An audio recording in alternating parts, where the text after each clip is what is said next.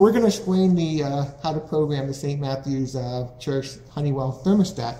First thing we need to do is get the screen out of unlocked mode. Actually, it's in locked mode right now. So first we're going to press the heat, press it once, and then it says heat off. There's the middle button, and we put 2 fingers on the button to either side of the center. Now you see different codes, and these codes can be found in the installation manual. So we need to go to code 670. So I'm bumping that up. And that is the screen lock code. Right now 1 means partial lock. I'm going to change that to 0 so that we can program it. And then press done. Now we can go to programming. So we click on schedule. And we want to program for Thursday morning. So I'm going to click on Thursday today. And then we wake up.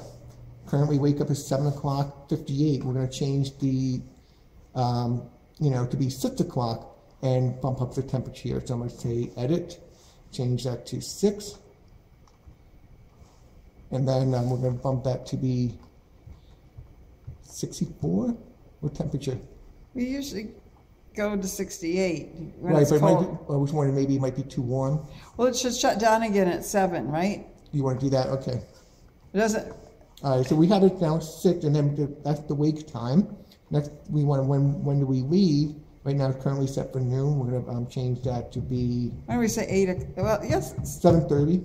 Yeah. 7:30, and then we'll go back to 58, which is fine. And then we say done, saving, changing. And now we need to put the screen back in lock mode. So we press heat, put the 2 buttons.